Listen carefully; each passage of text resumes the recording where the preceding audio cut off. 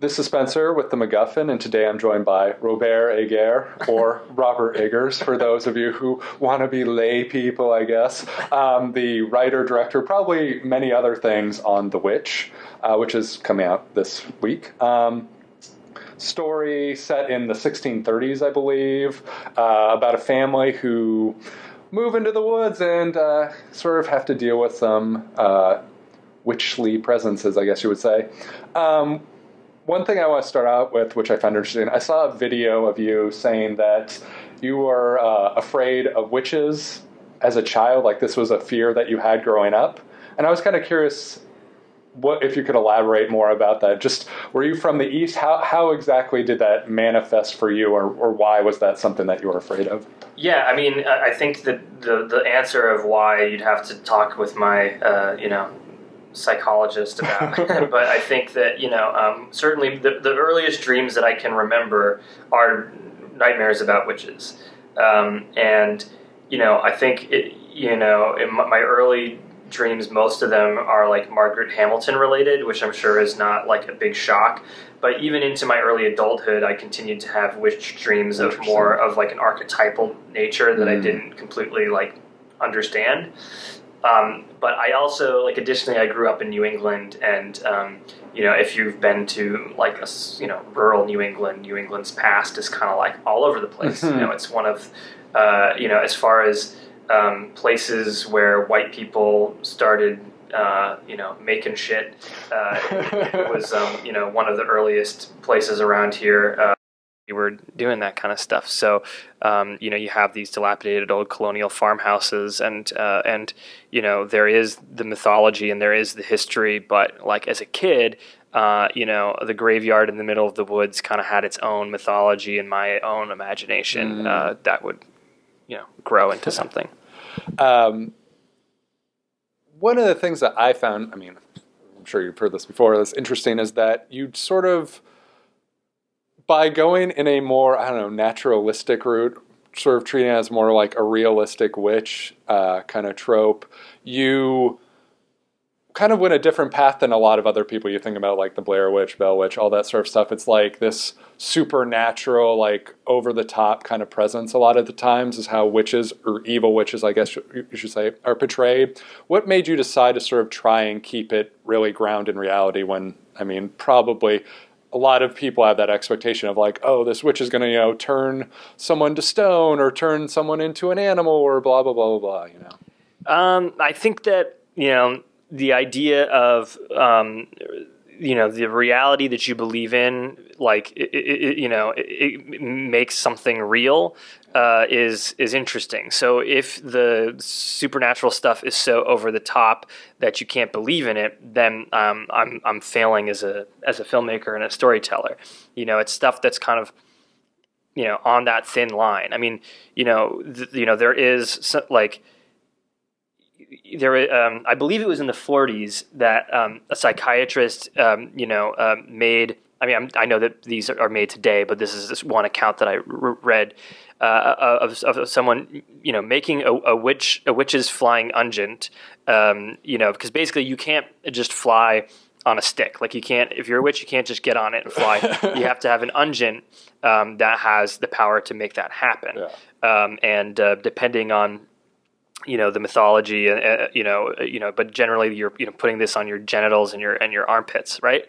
Now, in the worldview of my film, the active ingredient is the entrails of an unbaptized babe, which certainly any white witches today would find very offensive. But that was part of the idea of the evil witch in the early modern period. But in any case, today, there's been people who've made these witch unguents and have found that they became very sexually aroused and then blacked out, had extreme flying dreams.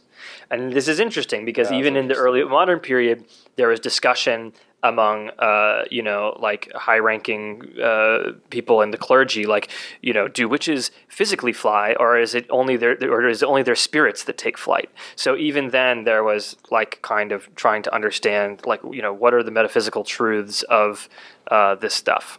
That's a fascinating discussion to talk about. Like the like what is possible, what is like within the realm of possible. I just think that the treating them not as sort of like necessarily overly fantastical creatures and sort of grounding in some sort of like what is the idea that somebody who was a witch might have believed, like a child being a sort of source of power or something like that, versus like creating like a river of blood or turning into a whatever. So one thing that I heard, and I'm not sure if this is in fact true, but I heard that the Satanic Temple has had several screenings of this movie and has approved of it. As somebody, like, not to say that this film is like some satanic thing that people should be freaked out about or anything like that, but is that add sort of a stamp that the subject matter has been treated with some sort of level of discretion, tenderness, appropriateness, like that it's not just a complete joke in their regard in terms of how witchcraft and other things are generally treated in film? And do you know if this is in fact true that they have screened the movie? Look, in regards to the Satanic Temple, I'd just like to say it's nice to have fans, and sure. I'm not saying that you're like but I would say that we also had a screening for in Salem who are experts on colonial history and English and New English witchcraft, who also endorse the film and give it a thumbs up, and that is for me like very exciting. Yeah, I mean that's basically what I'm trying to say. It's just not that like the film is satanic in any way perceivably, but that it has a level that you focused on the authenticity of it and very important regard. And it's one of those things that you think about witches in film, and you mentioned the riding the broomsticks and stuff like that. Wizard of Oz, I was trying to think of. That it's become such a cliche in a lot of ours that sort of leads credence to that sort of that this is actually trying to be an accurate historical portrayal as opposed to just making a parody of something. Yeah, I mean, well, I think today we have the various religions and ontologies with white witches and cunning folk, and and then on the other side we have this kind of like cliche plastic Halloween that's trying to be scary but is just kind of a joke, and all of that led me to a lot of confusion, even as a kid, and trying to I think in some ways the idea of the quote like witch hunt made me confused about how were women being how did the Holocaust of the witch Holocaust in Europe exist? How did the Salem witch trials work? Like if if evil witches weren't real, I think we're kind of made to think that there was a kind of conspiracy where members of the church would say this is some bitch I don't like, and I'm going to call her a witch and take her out. End of the story. Because she's got power and I'm threatened by it, and so da da da. But I think that with all due respect to contemporary witches, I think that is false, and most academics, even people who are very sensitive to contemporary white witches, but people like Diane Purkis and Ronald Hutton and Jim Baker, people like that, and certainly I saw this myself in doing my own research. It's in the early modern period, the real world and the fairy tale world were the exact same thing for almost everyone, aside from a few people like Reginald Scott who are skeptics. But they were the same thing. So even if you believe that the evil witch only exists in the mind of the ignorant, the evil witch was a huge part of the collective culture, collective Western culture in the early modern period, and and people, I know there certainly were people who were just you're a witch so I can get rid of you, but I think 90% of the time people really believed that these women, when they said They thought that they were capable of doing all the horrific, bestial things that this witch does in my film. They thought that they were really fairy tale ogresses. That idea, that false idea, has huge ramifications through histories. And the idea that the evil witch in the early modern period manifested herself as men's fears, ambivalences, and fantasies about women and female power, and sadly and tragically women's own fears and ambivalences about their power and motherhood in this extremely male-dominated society.